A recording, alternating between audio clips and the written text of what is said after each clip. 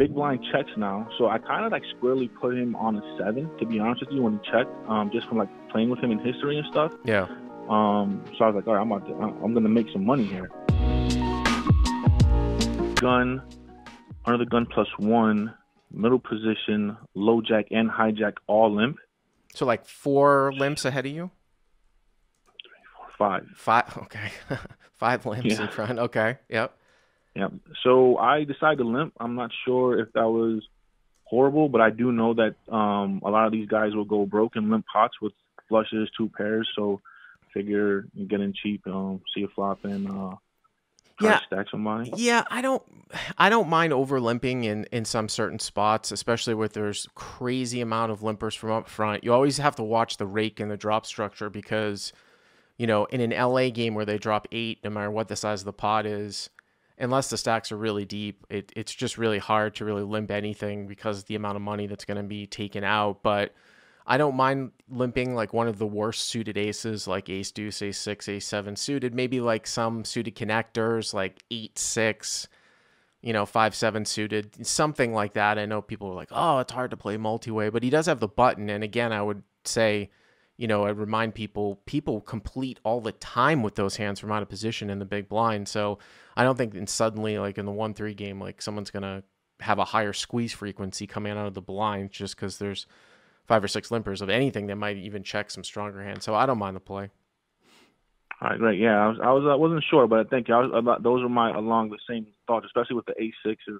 You know, like you said, one of the worst suited aces. So I figured I'd limp. Yeah. Small blind completes and big blind checks. Okay, so we're looking at what, 7 ways or something? 8. 8 ways. Wow. Okay, so 8 ways. Yeah. Limped. Okay. Yep. It's crazy. The flop is 10 of hearts, 7 of hearts, 7 of clubs. 10 of hearts, 7 of hearts, 7 of clubs. So you flop the nut flush draw, but there's a pair of 7s out there on the board. Yep. Okay. You know, limp pot, so obviously somebody can have the 7, but right. you know, whatever. I still like my hand, right? Right. Small blind checks, mm-hmm. Big blind, who is going to end up being one of the main villains in the hand.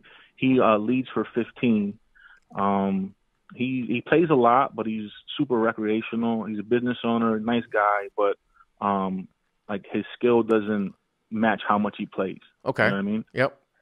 So then it folds all the way to the hijack. Mm-hmm. And he calls. And this guy, I haven't played with him too much. I probably play half an hour to an hour with this gentleman.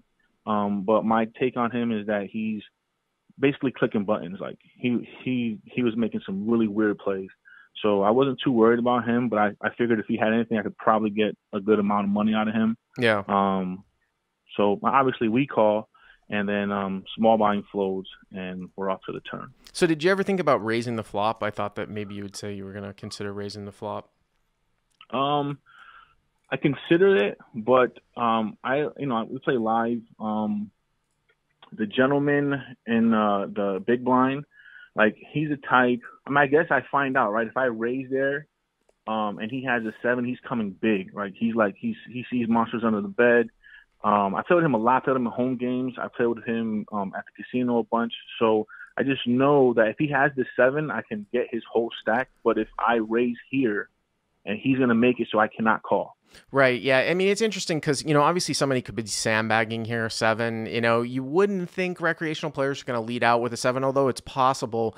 But I just threw that out at you. I probably like calling here because I think if it gets checked to you on a blank turn, so say like the turn's an offsuit deuce or something like that, and it gets checked to you, you pretty much know that neither player has a 7. I mean, Exactly. I don't think that the hijack is going to, if he does have a 7 and he's sandbagging, is going to check the turn. So you could even go bet, to be perfectly honest with you. You know, I know you don't make a ton of money bluffing in a game like this, like in an 8-way pot. Usually it's going to be sort of showdown oriented, but I could actually see a scenario where I might go bet on turn and on river to try to get a guy off a 10, especially if a disconnected high card above a 10 comes out. All right, so what's the turn? The turn is bingo, which is 3 of hearts. Okay. All right, so obviously we love our hand, right? Uh-huh. But it's weird, right? Big blind checks now, so I kind of like squarely put him on a 7, to be honest with you, when he checked, just from like playing with him in history and stuff. Yeah. So I was like, all right, I'm gonna make some money here. Hijack bets 20, and again, this guy I feel like he's clicking buttons, but I thought he might have had a smaller flush, So I make it 75, knowing that I'll get the rest of his stack, but I also wanted the 7 to call. I don't know if that was too big, too small. I don't think it's too big, but obviously I want to get money in the pot. Right. Let's just say that. Let's just also say that too. That I mean, if the big blind was actually leading out with a 7, he will check a lot of times now. Obviously on the heart, and that's probably proper. I mean, if you let out with a 7 and got 2 callers, and then the turn was a heart, there's a very good chance that someone actually had a heart draw if you have one of the 7. So okay, so the big blind checks, hijack bets 20. You make it 75. Okay, on the button. Yep, and then we get. I wasn't ready for this one. The big blind 3 bets to 155, like almost mint. Okay. So like I'm thinking, obviously I'm thinking through the hand while hijack decides to make, and I just make his decision. Excuse me, and I was like, I don't really know. Like this guy bowed up, like he looked strong, but he looked almost like, I don't know. When I was looking at him, he like looked at me to the side and maybe looked a little scared, but. That's beyond the point. So hijack just called, and he check raised 3 bets, right? He leads the flop, and then he check raised 3 bets to 155. Hijack calls. So these guys have put in 155 each. So the pot is 310. You've put in 75, 385, 420. It's like maybe 450 to 475. It seems like, and then. If you were to call, you'd have like 350 or so left, 340, something like that. Like 3 1/4, something like that. Yeah. Yeah. Well, it's kind of interesting, right? Because I mean, when you have 2 of the, I mean, I always sort of say like, if none of these guys are going to fold, just get the money in now.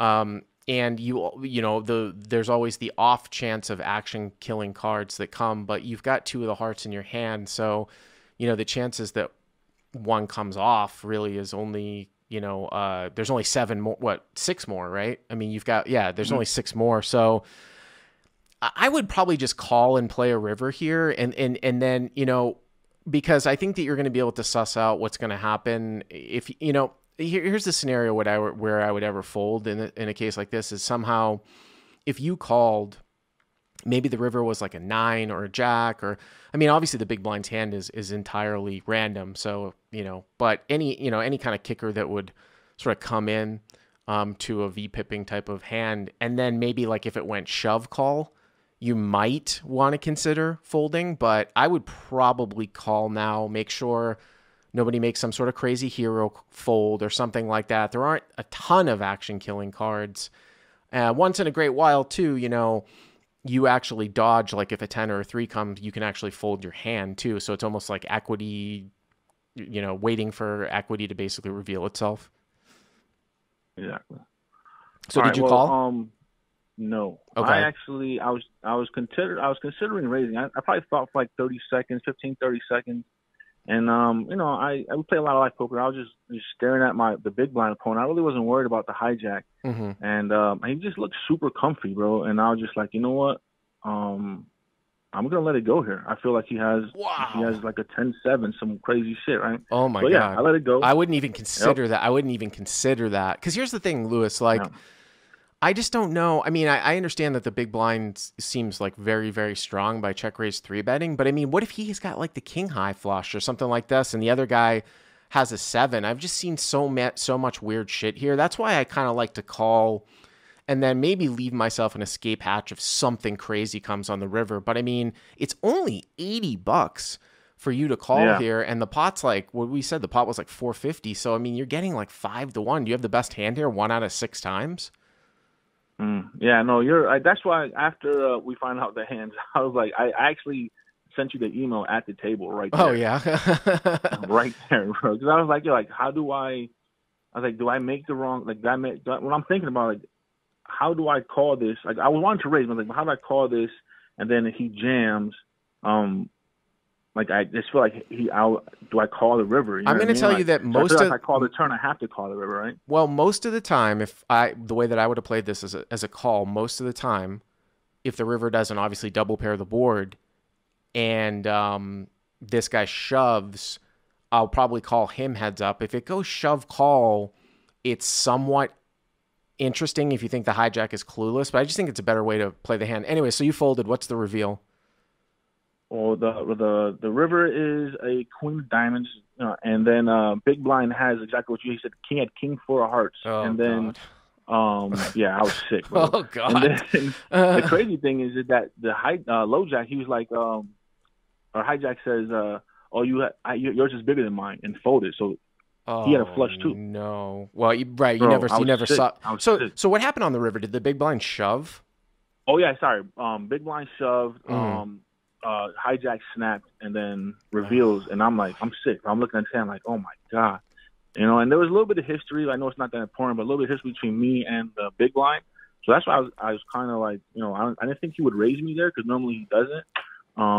But The other thing too yeah, he is, did. I mean, let's look at the river real quick. Like I said, I think I said the pot would have been for like right around, if you had called, the pot would have been a little bit over 500. You guys would have had about maybe 320, 330 left if everyone started with about Yep. 500. So at the end, if he shoves 330 into like 500, the pot's going to be like 1150-ish, 330 for you to call.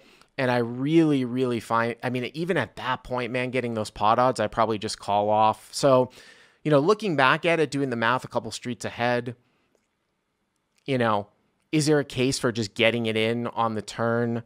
I still think call is better, to be perfectly honest with you. And it kind of protects you if a 10 comes off, or like I said, if a 3 comes off or another 7 comes off. It's just going to be very, very unlikely that another heart is going to fall off. So, even if Yep. it goes shove call, unless you pick up some sort of crazy read or something, a hijack like jumps out of his seat or something like that. I just think it's a Yeah. clear, you're probably going to have to go call. But yeah, you were getting incredible turn pot odds, which is sometimes misunderlooked by a lot of people. I mean, it's not quite the same as river pot odds where the hand's over, right? And you're getting 5-1, Yeah. but I'd still look at it like, do I have the best hand here 1 out of 6 times right now? I know that there can be obviously equity cards that can kill my hand, but yeah, I wouldn't have made that full. But nice talking to you, Lewis. I appreciate the call. Thank you very much.